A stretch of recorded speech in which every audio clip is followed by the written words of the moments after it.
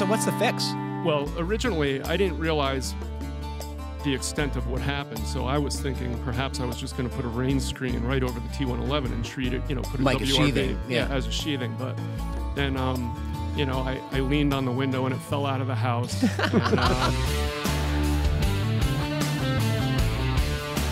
Welcome to the Fine Homebuilding Podcast, our weekly discussion of building, remodeling, and design topics aimed at anybody who cares deeply about the craft and science of working on houses.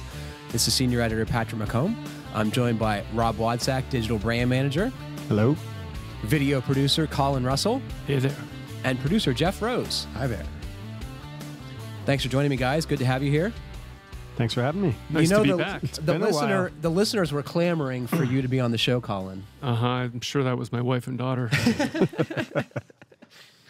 I think it's great. Nobody clamoring for me, though, right? Oh, they always clamor for you, Rob. Oh, thanks. Yeah. They just expect you to be here. It's been a while. You guys have been on a long run with you, Matt and Kylie, haven't you? They've been around. Kylie's been willing to do the show, which is not a given. So we've been rolling with that team. Cool. But I like a diversity of voices, and I think the listeners do too. So those of you who are out there and want to make a suggestion who should be on the show, don't say take me off because I won't do it. But anyone else, I'd love to hear. So we had some feedback regarding episode 230 where we had a conversation about housing affordability based originally on a conversation that we had at the Builder Show with Steve Basic. And someone wrote in and said, does that mean that like only wealthy people should be able to afford architectural services? And we heard a number of folks who replied to that. And part of it was affordability, right? And we heard from Andy Engel. Regarding the housing costs in episode 230, there are many, many factors, of course, but land development looms very large. Look around any build-up town and you'll probably see that the easy building lots got used up years ago. What's left isn't flat, well-drained cornfields. It's steep, rocky parcels that, at least in Connecticut, have sensitive wetlands that require protection. Certainly not the case everywhere, but around here it is. Anytime you need a hydraulic hammer on an excavator or dynamite to put in a road or foundation hole, your costs skyrocket. Similarly, this was Bruce from Lincoln, Rhode Island. Interesting show this week, number 230. On the affordable house issue, it's all about land. They're not making any more of it. Regulation usually means zoning, and it's the lever existing residents pull to keep development expensive. I'm a longtime TV/print media member, and every zoning commission meeting has a few regulars to whom the answer to any question about development is no. On the flip side, developers want to pack as many high-end homes onto the land they've acquired regardless of how the project will affect the area. It would be nice if planners and developers would cooperate to develop affordable housing at appropriate spaces near public transportation. You and I were talking about this at lunch today. Yes, we were. So in your neighborhood, which I think would be fair to say started out as a pretty affordable community, there's been this transition to increasingly expensive and bigger homes, right? Yeah, I mean, to some extent. I mean, there was a big factor was we're on the coast of the Long Island Sound, so all the coastal homes after the hurricanes, have gone up on piers, etc. But there's actually a lot of affordable housing developments going up in my town, which it's very crowded now. Yeah, it's a super crowded do you notice a difference? Oh, absolutely. Yeah. I mean, I've lived there going on 20 years now, so in the 20 years I've lived there, it went from a sort of sleepy little town to like a lot of traffic. What changed? It just seems like a lot of people, condos, affordable housing. Where are they working? I haven't asked them. How far is it to the city for you, to New York? It's an hour and a half on Metro North. I suspect a lot of the people are working semi-locally. I think Stamford's probably a big hub, sure, as opposed to New Haven. But I just all the traffic, the whole traffic corridor is going that direction. So towards Yale. Well, Yale is actually north. South is Stamford, and I think there's a lot going on in Stamford. Interesting. Have you noticed a change in your community? So, it's funny. I live about the same distance away from the busy places as Colin does, but he has the thing about being along a major interstate corridor and also being near the coast, where we are up in northern Connecticut. It still feels like not a lot has changed, at least since the housing bubble burst, a bunch of years ago. our town is still one of the more affordable places that is a little bit more of a stretch for people to commute to. So like my property values haven't gone up that much in the time that I've When you see new there. development around New Milford, and I find it interesting, you live in Milford and you live in New Milford. Yep. What kind of development is it? You know, there's not a whole lot of big developments going up in my area. If you go a little bit closer to the suburbs in the city from where I am, there's a lot of like multi-story affordable housing type of complexes going, and attractive looking buildings. I don't know what what they're calling affordable for our area, but Probably isn't. but and I've heard from a lot of people that there's definitely not enough rental properties because a lot of younger people aren't prepared to buy in our area because, as you know, living in this part of the country, houses are not easy to get into price-wise. Yeah, and conventional mortgage requires a 20% down payment. You can lower that significantly with mortgage insurance, but I think that's a huge obstacle to many folk is to save, what amounts to thousands or tens of thousands of dollars to buy something. It's difficult. And to be stuck in one place where... Yeah, because people change around for jobs. And, Bruce also, so in the same episode, we had a discussion of our favorite YouTube and other channels for home improvement content. And Bruce, in addition to his thoughts on development, sent in some suggestions, and we'll put those on the podcast page. He mentioned Finnish Carpentry TV, which is on YouTube. Goes Forth Handyman, also on YouTube. Pete Millard's 10-Minute Workshop. And for me, he specified the farm project, which I think you would love this too. So this guy seems to take decrepit lawnmowers and tries to run them on any substance that he can. WD-40, kerosene, ether. So he's like modifying the carburetors and stuff? Yeah, and then he has the fuel drip. It's pretty incredible. And he's, on a couple of occasions, like replaced the existing cylinder head with, in one instance, clear plastic, which was kind of fun to watch. He made another cylinder head out of JB Weld and machined it crudely and screwed a spark plug into it and made this lawnmower run. So amazing. It's fun. I don't see the purpose of any of this, but it sure is fun. And I think Bruce nailed me for my interest. We also heard from someone who made reference to Justin, Adam. He said, I was driving in this morning catching up on some FHB podcasts and couldn't believe what I heard. In the episode, Justin said he loves the big box stores. You should have him tested for coronavirus. The big box stores are the worst. Here are just a few reasons why. The products they sell are often of questionable quality. For example, it's a fact that the toilets they sell are about those that came off the production line with minor imperfections. I don't know that this is true for sure, but this is what... the tools or the toilets? He said well, toilets. He said toilets, and he mentions tools a little bit later on. Basically, the point he's trying to make is this stuff is inferior. Is that, ever since Walmart started driving, I think that Walmart was one of the first companies that was causing manufacturers to go based on what the retailers wanted. They would say, we want to sell a 2-gallon jar of Vlasic pickles, Vlasic, and we'll sell a gazillion of them. Will you do it? And in that case, they did it and almost put Vlasic out of business. Yeah, and there's some claims, and I'm sure it's true for some and maybe not for others, that a lot of products that are designed to be sold specifically in the big box stores are possibly slightly different from the models that are value engineered. Yeah, that are that you might buy from a different retailer. So Justin wrote back to Adam and said, do you really know this to be true? And Adam said, no, he really didn't, but this was the indication. Anecdotally, it is sort of, I've heard that a lot in the field. He also says tool manufacturers design their products based on what big box stores tell them they need, which is true. Yes. They will develop a specific model to sell in those channels, and they usually have lesser batteries and other things to make them less expensive, and you especially see them around the holidays during gift-giving time.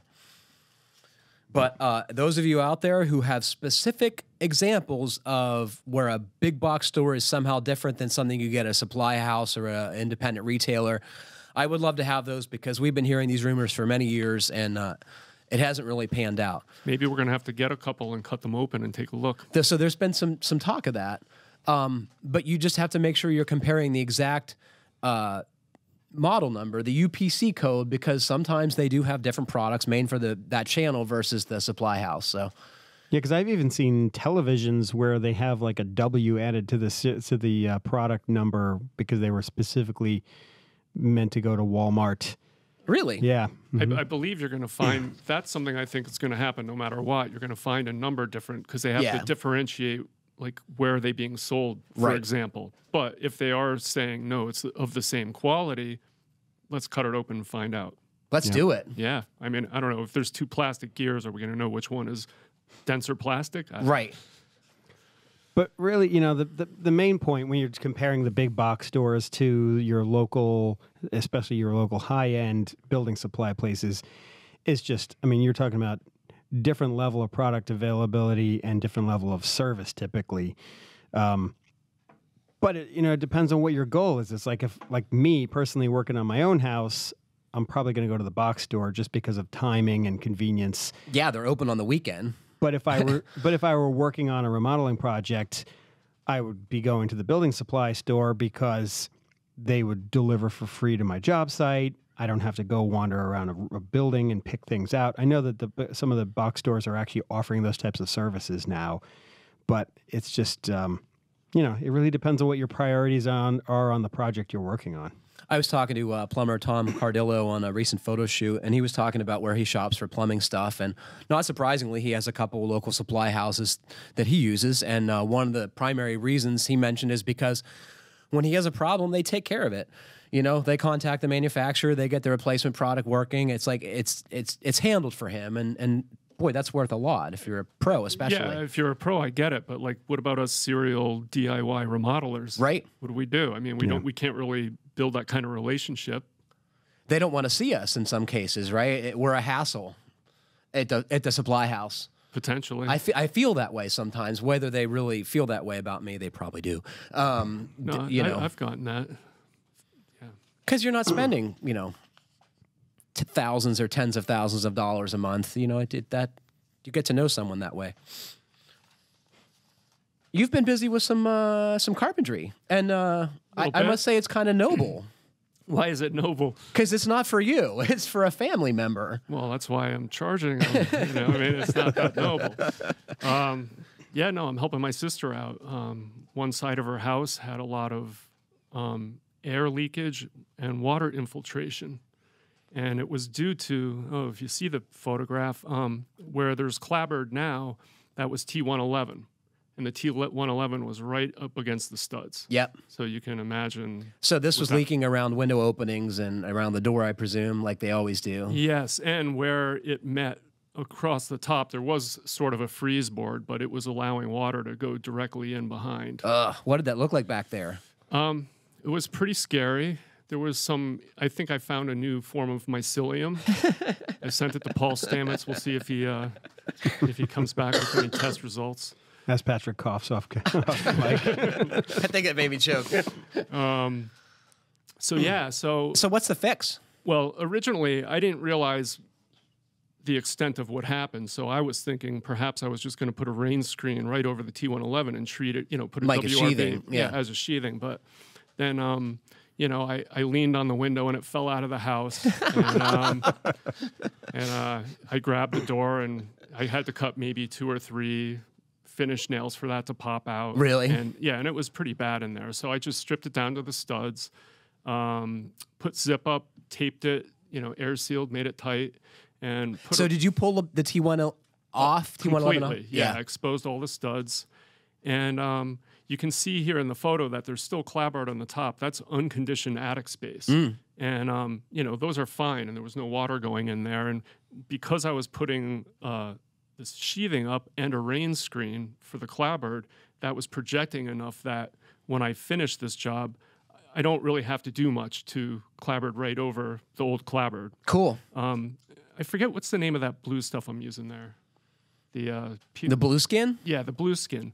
So I'm going to, even though I probably don't need to, I'm going to continue that all the way up. I'm going to build some bucks around that window up there and just continue the clapboard up. It's a cute house. I love the fascia detail. Yeah, well, that's the old beach cottages that were built essentially 100, 120 years ago down along the coast there. And, now we live in them, year round. Year round. So that would have been someone's like second home, you presume? I presume, yeah. Yeah, cool. Or vacation home for sure. Looks good. Well, thank you. That's the LP, What do you think about that stuff? So we've talked to Matt about it and Justin about it. What's your assessment? Well, I mean... Smart side, I should say. Optimistically skeptical. I mean, great to work with. The stuff's straight. I was putting this up by myself. Really liked working with it. I was priming all my cuts, etc. But I'm not sure that you really need to because it seems very impregnated with... lots of glue. Lots of glue. So I guess, time will tell as to if water does hit one of the cuts. Will it swell or will whatever? It swell or what have you? But I kind of think it won't. But that's But no, I loved working with it. Cool. It's great. You've been helping out family members too, right, Jeff? Yeah. Well, we were. My father-in-law lives out in California, and so while we were at the builder show, he was having surgery on his Achilles tendon. So my wife went out there to help him out.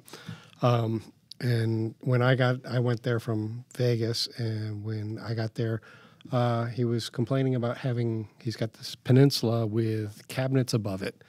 And that's like the main entrance to the house is behind that. So you walk in and it's just this wall of cabinets and it's kind of oppressive. Yeah. It's like, it's right in your face.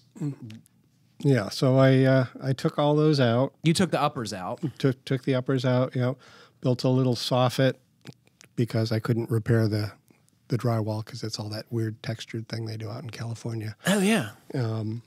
And then we put a couple of cabinets down at the end so he'd still have place for his dishes and stuff. And those are some of those canless LED lights. So you put that in what was the soffit above the cabinets. You made this little bulkhead because you didn't want to patch the textured ceiling, and then you put these lights in it to make it look like it belongs there. Yeah, and we needed the light, so. Cool. It looks fantastic. Yeah, it looks awesome. How long did that take you? Well, let's see. Sort of emptying the cabinets and dismantling everything was one day, then a day of shopping to get the materials. Big box store? A combination of, we got the cabinets at the big box store, the lights at the big box store, and then went to the local lumber yard for the lumber. And then it's like 3 days to put it all together. It looks great.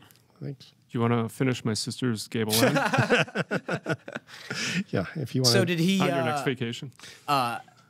Is he satisfied with this kitchen remodel, or are there further refinements or changes to be made? Well, that's part of the whole thing is like it's all supposedly temporary because he wants to remodel the whole house, including moving the door, but I don't think that's going to happen. How old is this gentleman?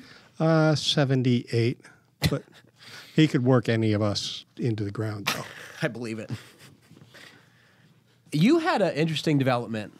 Yeah, my daughter came to me the other day. She's like, Dad, can you fix the light in the shower? So I went in there. I pop out. It's one of those shower lights that has the gasketed glass cover on it. And so, it's meant to take a normal Edison-based bulb, right? Yep. But I years and years ago, I had put a CFL in there. And I go to grab it to unscrew it, and it cracks in my hand.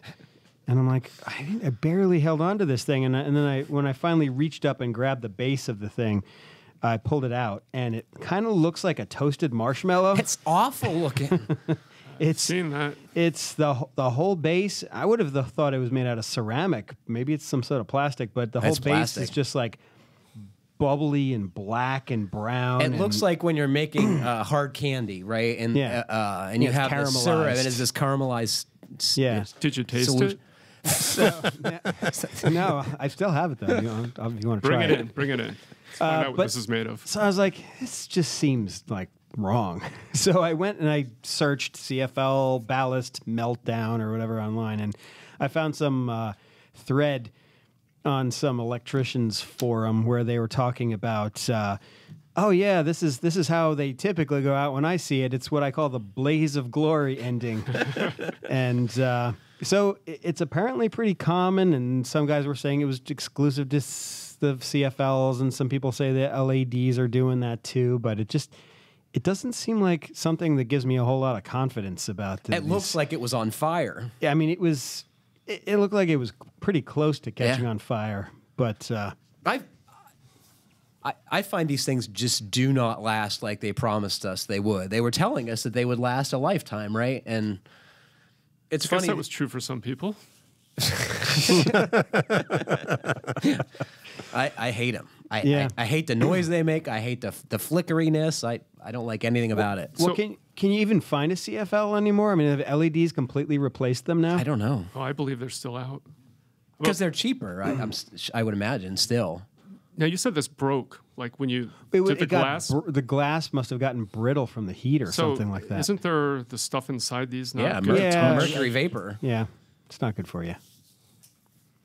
Yeah, I completely cleaned the entire shower and bathroom after that. What did you replace it with? We're lit by with? these right now. I replaced it with, I had an LED bulb about the same size sitting around with a normal old-fashioned bulb base, and we'll see how long that one lasts. But yeah, the bathroom can lights, I've had some other weird stuff. Like one of them... Do you think it's the humidity of the bathroom? I don't know, humidity or the fact that these are in enclosed, they're meant to be enclosed. They have the little gasketed glass covers on them. But and I mean, light bulb manufacturers should expect that they're going to be installed in sealed fixtures, right? It's like if it's outside or in a wet location, it has to be tight. Yeah. I don't know. Bring it in, I'll taste it. So I feel like CFLs are sort of like the digital audio tapes of the light bulb world. It's like they were this big new thing, and then they quickly got just shoved away by the next technology. So like cassettes, 8-tracks, VHS, Betamax, what is it? I don't know. Chef would be able to describe them better, but they called them DAT tapes. Yeah. Digital audio tapes. And it was just a digital recording to little magnetic tapes, I believe. Yeah, for about 2 years, they sold car stereos with those things. I do not remember those at all. It was in like early 90s. I mean, we used them in film production all the time. The audio guys all bought their DAT machines, And how long did that last before that was replaced? As soon as you could get a solid state hard drive, right? They just went out.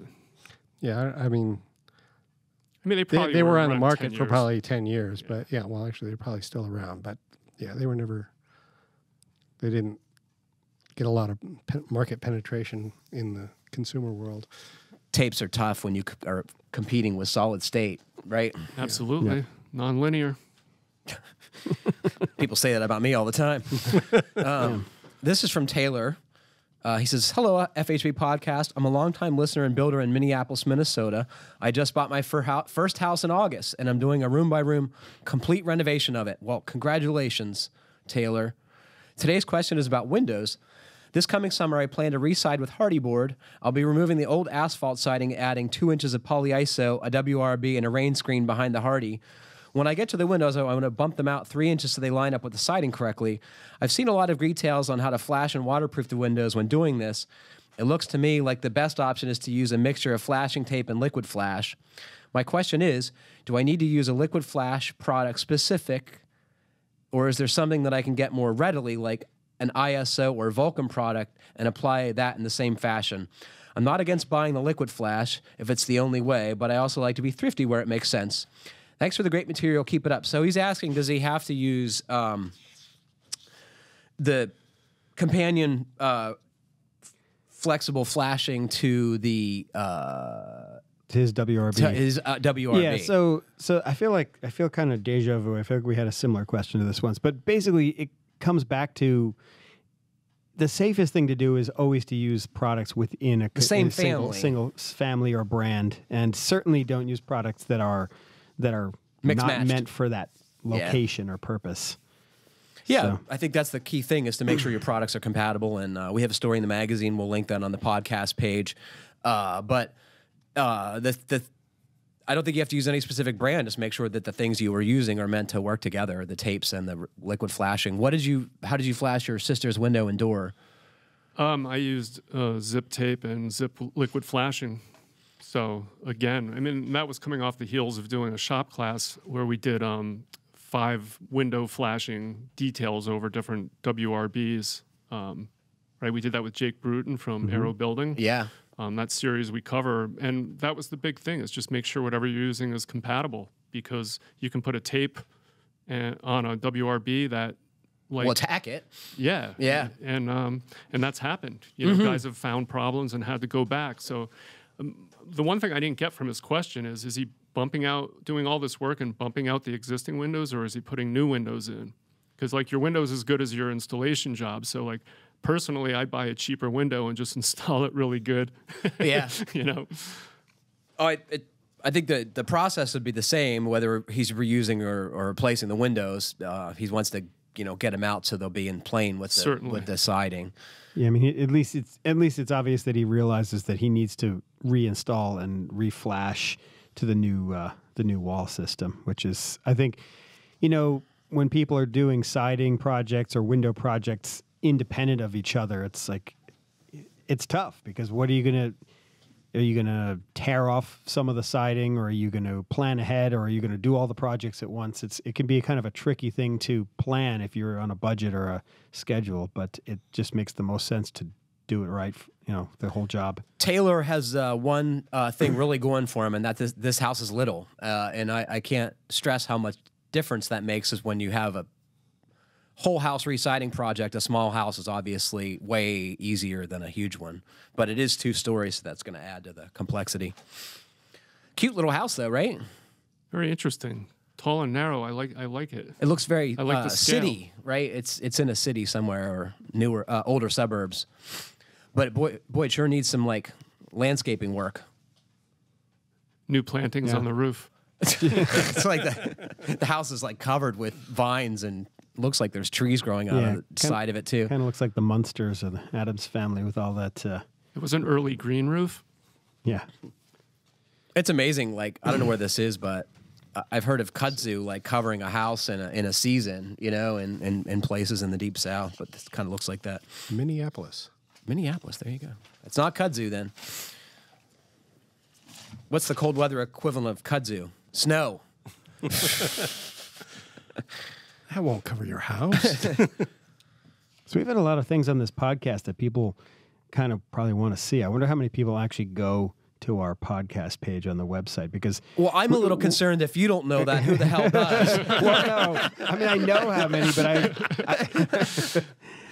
but no, whatever. Why don't you encourage people to do so? Yeah, that's kind of more what I was getting. It was maybe... Since we've been talking a lot about things that you can't see, you should check out our podcast page, so finehomebuilding.com/podcast. The number of YouTube viewers has doubled since we've been doing this show, so I think that's 4 now? like 10. And one of them asked for me to come back. That was Patty. Patty did it. Not supposed to give out names. Hi, podcast crew. Love the show. Warning, I can be a little long-winded, and I'm an engineer. I'm also a serial DIY remodeler. I've done pretty much everything you can to a house short of building one from the ground up or anything involving masonry. My wife and I are in the early stages of remodeling our home office in Northeast Ohio. What type of flooring and what installation will minimize floor squeaks or other problems down the road? The area is over a finished and conditioned basement that is generally in the 40 to 50% humidity range. The room is about 12 by 18, and the 2 by 10 joists, which are on 16-inch centers, run in the 12-foot direction. I know that a lot of squeaks in hardwood flooring are due to poor subfloor conditions or installation. This area has 3/4-inch plywood, and I'll be screwing it down tightly to the joists and fixing any issues before installing the finished flooring. In our dining room, I installed engineered hardwood TNG planks using a floating installation where the planks were glued together during the installation over a thick polyvapor retarder covered with a quarter-inch sheet of cork. This was per the manufacturer's instructions. It was a bit of a pain to install since the strap clamps had to be used every few rows, and one had to be on the lookout for glue squeeze out. But the floor looks great, and there's not a squeak to be heard. I'd be comfortable going the same route in the office. However, it's a fairly pricey way to go. High-quality engineered hardwood is expensive, and the cost of the cork adds to that. My shopping tells me that high-quality pre-finished solid hardwood planks tend to be less expensive than engineered hardwood, and installing them with a pneumatic cleat nailer would be faster. But I can honestly say that I've never been in a house more than a few years old where the conventional hardwood floors didn't squeak. The hardwood floors in other rooms in my house squeak horribly. It seems to me that tying tightly solid wood to plywood with a zillion little metal barbs is a fool's errand. The wood is going to move over time and with the seasons. The plywood will move less, so eventually the planks will loosen enough to move against each other and squeak. I want opinions from the pros. Is there a way to install pre-finished hardwood so that it is unlikely to squeak? There's a lot out there on the web about fixing squeaking floors, but not much I could find about avoiding or preventing squeaks aside from the advice about sound subflooring. If it matters, we will likely be going with maple flooring regardless of the particular type. Hope you folks can shed some light on this. Special shout out to Kylie. Her perspective is a good addition to the show. I forget who this was. So you went and found some feedback for this guy? So I went to the most knowledgeable person I know of with regard to hardwood flooring, and his name is Howard Brickman, and he's been an industry consultant for many years, and before that he was a hardwood flooring installer. And he says to use felt under the flooring between the subfloor and the hardwood. And it does a number of things. First, it kind of takes up the space for the inevitable movement and provides a cushion, and it prevents space from developing that will allow these squeaks to occur. And he also cautions folks, we're always taught to acclimate hardwood flooring before we install it. But that's really not what you want to do. You want to make sure that the floor is the appropriate moisture content for wherever it's being installed. And that could means that you don't want to put it in the space if it's the dead of summer and it's 90% humidity. You don't actually want to acclimate it in those conditions, because by the time winter comes around, it's going to shrink. A, you'll have gaps, and B, you'll have squeaks. So pay attention to the moisture content with a real good moisture meter. We'll put on the podcast page links to the Forest Products Lab's suggestions for the moisture content for hardwood flooring installations. And it's pretty much for most of the country, but where it deviates is in the Southwest and in the Southeast, where it's either drier or considerably more humid than much of the rest of the country. That's good feedback. I would not have been able to go there. No? No. I would have said more fasteners, because there's been times where I've ripped up flooring, and I'm surprised at how few fasteners there are. Well, that brings me to my next point. You had this amazing segue, and you didn't even realize it. So the other thing is people don't realize is how many freaking nails or staples you need to install hardwood flooring. And so most flooring, modern flooring, is at least 2 1/4 inches, and you need to put staples or cleats every 6 to 8 inches. If you start going to wider boards, you need to put them even tighter. And the example is if you have 6-inch boards, they need to be every 3 inches. You never see that many fasteners in a floor. Never. And the guys who put it down will say, well, I've never had a problem. Well, people are pretty tolerant of squeaks. And the other thing that happens is it moves irregularly in the dry, colder parts of the year. You end up with sections of flooring with big gaps, and then the floorboards are tight. But if you have them sufficiently nailed, the gaps are more uniform, and you don't have this very obvious gapping in certain spots. Have you ever seen that many nails or staples go down? No, and I think we've talked about this before. Like, I'm not a like person who researches like nailing patterns a whole lot, so it's never been a problem for me. But I do, yeah. But then again, I'm probably more tolerant about inconsistencies and stuff like this. But I want to jump to the felt question again. Okay. So he's saying basically asphalt felt, builder's paper. Yeah, right? 15 or 30 pound felt. So, and I'm guessing, I mean, because we know as a WRB it works this way, that in this situation too, depending on humidity and temperature, it's going to behave differently. Right. Because the one thing, when I put a cork flooring that was a floating cork floor that was sealed on the top and open, unfinished cork on the bottom in my kitchen, I was like, do I want something down there that's totally impervious to water so that the humidity from my basement isn't coming up? Or do I want something down there that's vapor open so that if water does get in there, especially since it's in the kitchen, it's going to got somewhere to go? And I chose the vapor open, which I think was a mistake. Because your basement's wet? Because my basement's always been generally pretty humid. So the difference in humidity between my basement and my kitchen is for most of the year is significant. So I've over the years seen the seams, which were invisible when I installed the stuff years ago, slowly kind of swell on this floor. So does that mean the floor is shrinking? No, I think moisture is coming up through the gaps. Okay. Yeah. I didn't think that floor squeaks used to bother me, but my current house, between the bedroom and the bathroom, is this like 3-foot square area that like every time I walk on it, and I try and do this like, you know, light stepping football thing, and it doesn't matter. Well, you're supposed to have squeaky floors outside of your kids' bedrooms, though, right? So that they can't sneak out in the middle of the night. Liam has a ground floor window, so I don't know what we're going to do about that. That's what the bars are for. Right. So use the felt. Make sure the flooring is at the right moisture content and that the subfloor is at the right moisture content, and use tons of staples or cleats. I like the staples, and for the simple reason they seem to hold so tenaciously. You know, they had that glue on them that when you drive it in, it melts, and then when they're set into the subfloor, the glue sets up, and they are impossible to pull out if you try to. I don't think cleats hold as well.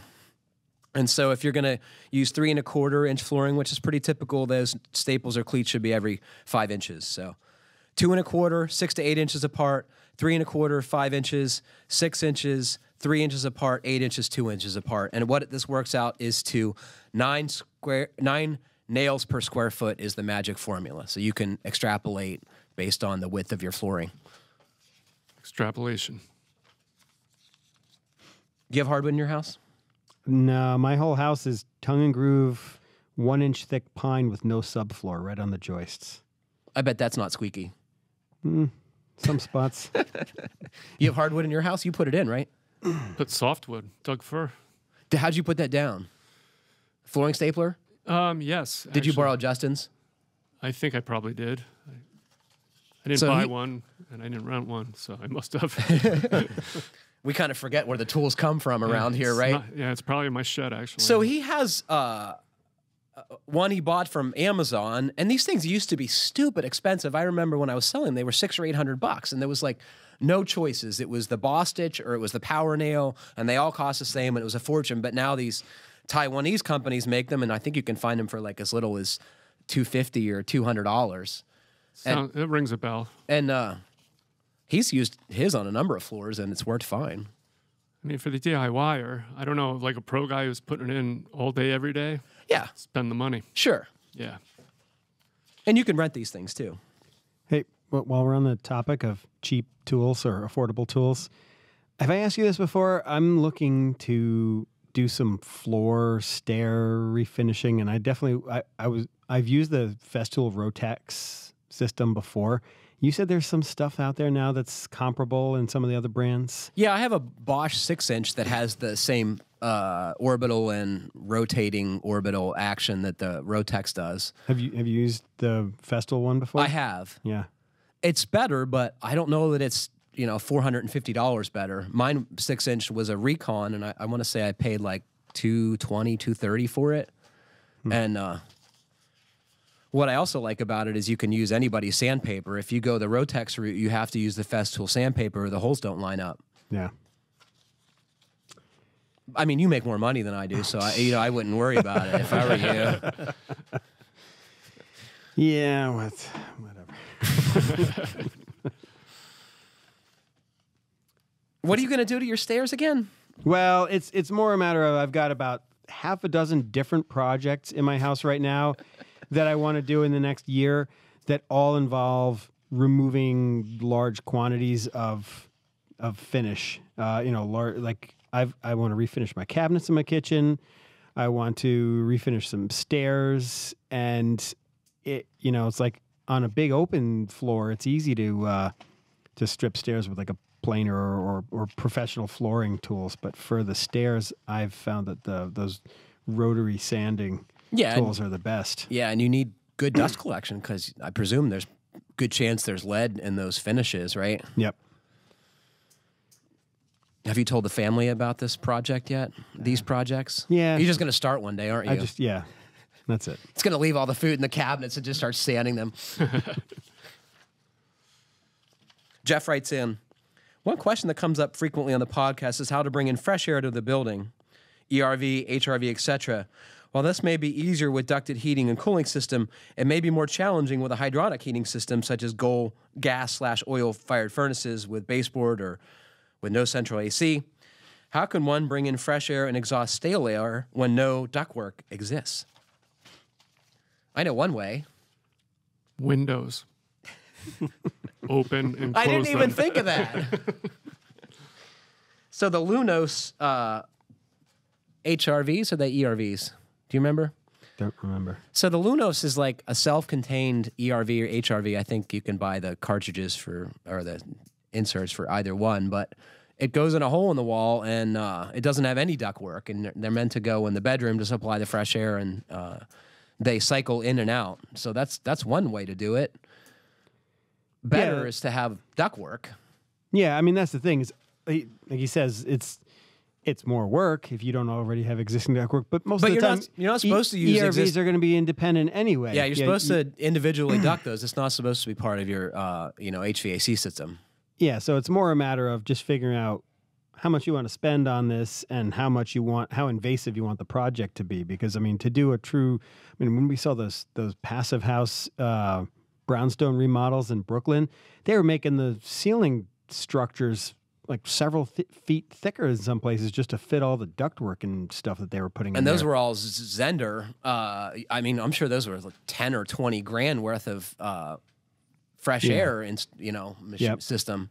But a lot of those ERVs run on pretty small ducts. They're like basically look like big vacuum hoses almost. So you might have to run more of them, but you could probably run those between joists. So, but again, it's a matter of how invasive do you want this to be? How serious are you trying to get about air, air systems? So maybe like you're saying, that Lunas system, it's kind of like the same idea of you add mini splits to a house, and if you don't have ductwork to get central air conditioning, you add a smaller, independently mounted ERV systems. And they're not inexpensive, but I'm sure it would be less than an ERV and ducting the whole thing too. And I think it's also important to remember you don't necessarily have to run the ventilation ductwork to every room.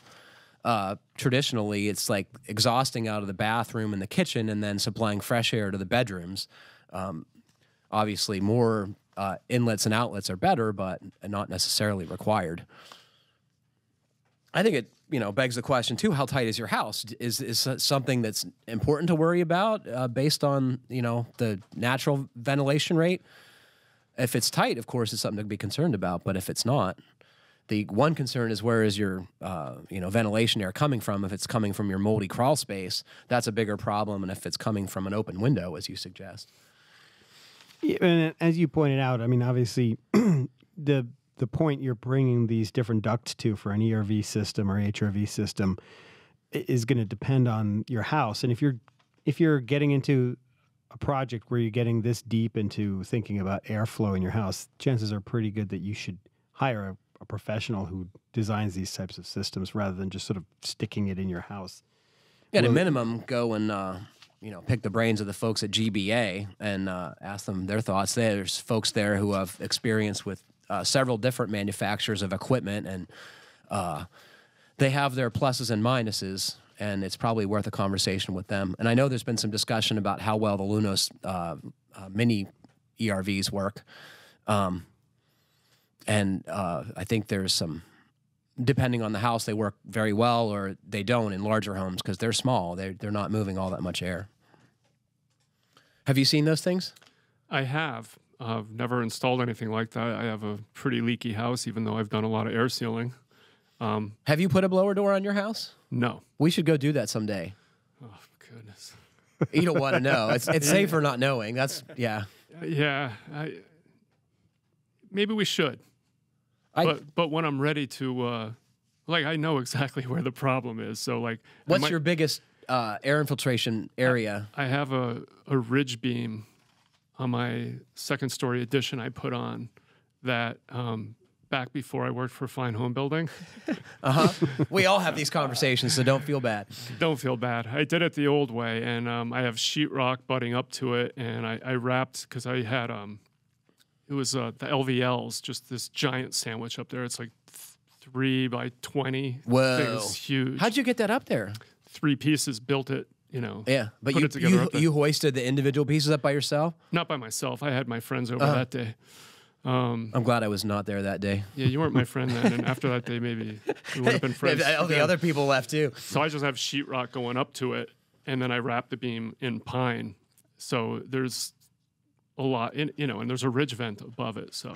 So I mean, I've dealt with a bunch of air sealing in some of the older parts of my house where I wasn't going to go in and repaint or add anything, or where I transitioned between like the baseboards and the floor. And I've had some pretty good luck with using some clear sealants, like clear paintable caulk in gaps like that. So like, I don't know if is the pine beam unfinished?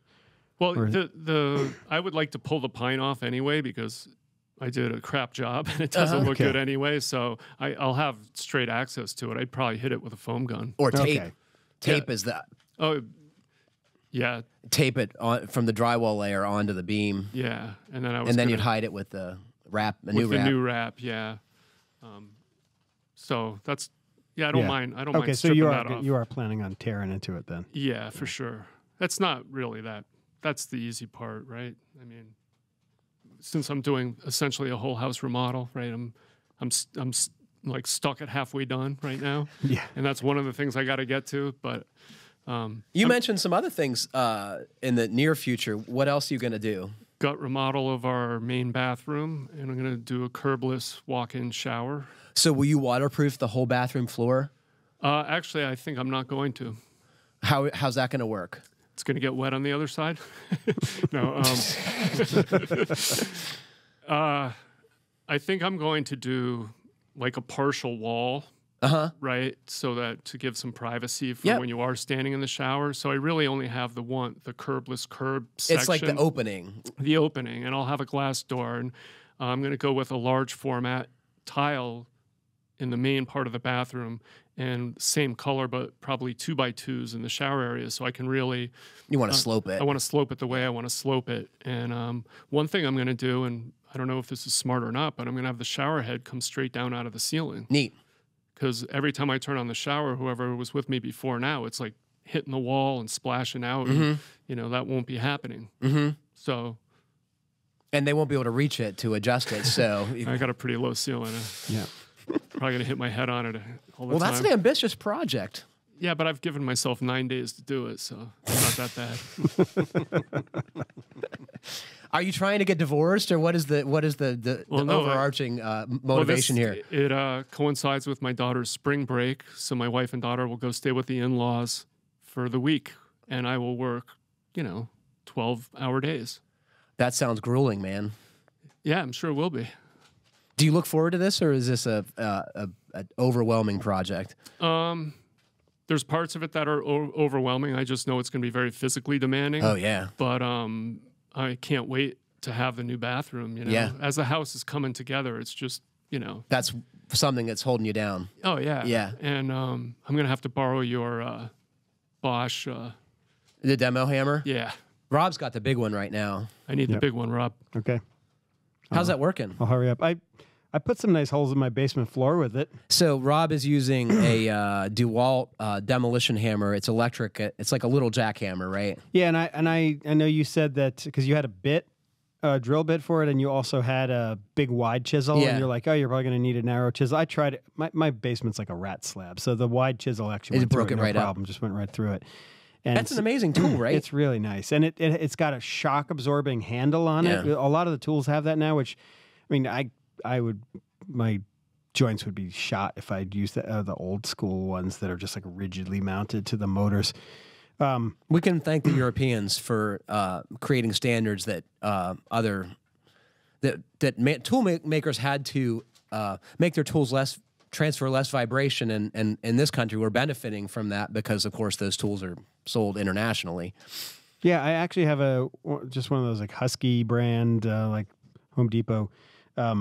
Air chisels that has a handle like that. They sell one with and one without the shock absorbing handle, and it was like an extra $15 or something like that. I'm like, no, I'll get the shock absorbing handle. Because like if you've ever had to use one of those tools for any time, you can't feel your hands after a period because of the vibration. It can't be good for you. No. But yeah, so I cut like a 2 foot by 2 foot hole in my slab, and it was anywhere from like 3/4 of an inch to like 2 inches thick. Did you wait till everyone was like in the house reading and doing homework before you started like? I don't care. I'll wait till waited till my daughter went to bed. Wake her up. That's why they love you.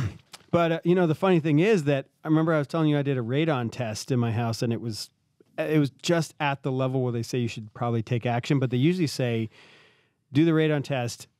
If it comes up with it at a certain level, then do a second one just to confirm.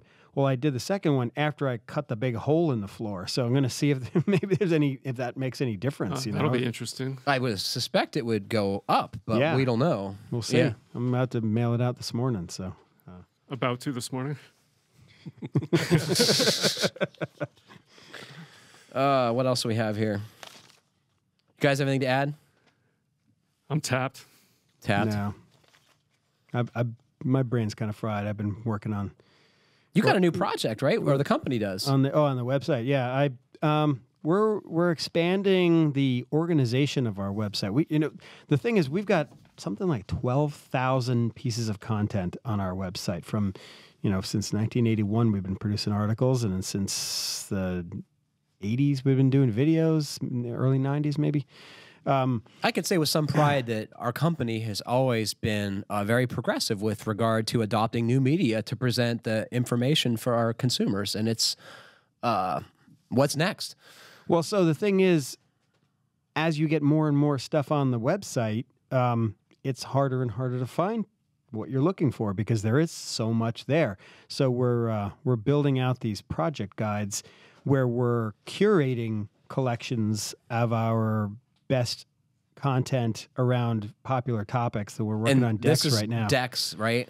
And so eventually, very soon, you'll be able to go to the website, and instead of just searching for random articles on decks and hoping you find the one you're looking for, it's organized by sequence of the process that you would go through to do it, from planning and design to permitting to footings and foundations to framing to decking to finished details. That's so smart, because oftentimes when you go looking for information on a subject that you may be somewhat familiar with or not at all familiar with, you don't even know what you're looking for. Yeah. You need to be introduced. Well, this is how you do this thing. You don't even know to look for that information, right? Well, and that goes to another point that I brought up today, is that some of the stuff is very obvious to us because we're so familiar with the process of most tasks involved in home building. But to different people with different skill sets, you might be a smart person, you might be experienced in construction, but just have never done this particular type of project in this particular environment. So there are some really basic articles on, safety equipment and tools and material options that a lot of people aren't going to need, but they're there for the people that do. Neat. And you've kind of had an evolution in your content process too, right? Recently, you went on a video shoot, but you also came back with photography. Yeah, I went on a 2-camera video shoot plus a still camera. And you did all this yourself? Yeah, it was quite interesting. Luckily, we rented 4K video cameras, which allowed me to have wider shots. And, in post-production, I was able to reframe if I needed to or do some movement on it. But yeah, no, it was something running all those cameras and getting all that content.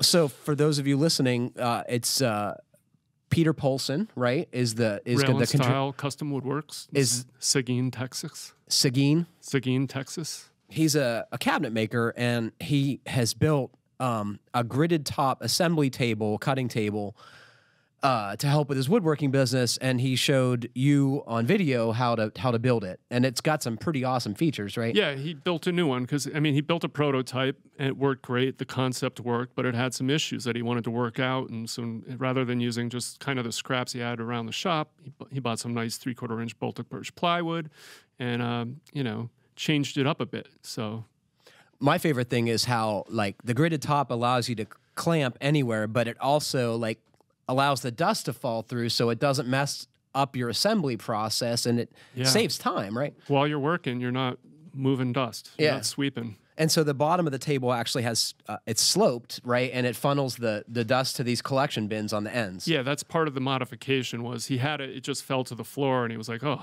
I'm like constantly sweeping. So how about if it, you know, a passive system where it's just sort of gravity and vibration moves it along into these collection bins. And it's cool. Yeah, it's very cool. Great guy too. When is that going to see the light of day? I think it's going to coincide with the release of the magazine, the article. Which is issue 292. Yeah, I forget the month release on that. It's about 2.5 months from now, I think. So look for that, folks. I've had the chance to see the photography, and it's really a cool project. Very cool project. Well, I think that's all the time we have for today. Thanks to Rob and Colin and Jeff for joining me, and thanks to all of you for listening. Please remember to send us your questions to fhbpodcast@taunton.com. And remember to check out the show notes at finehomebuilding.com/podcast. And please like, review, or comment, however you're listening, watching.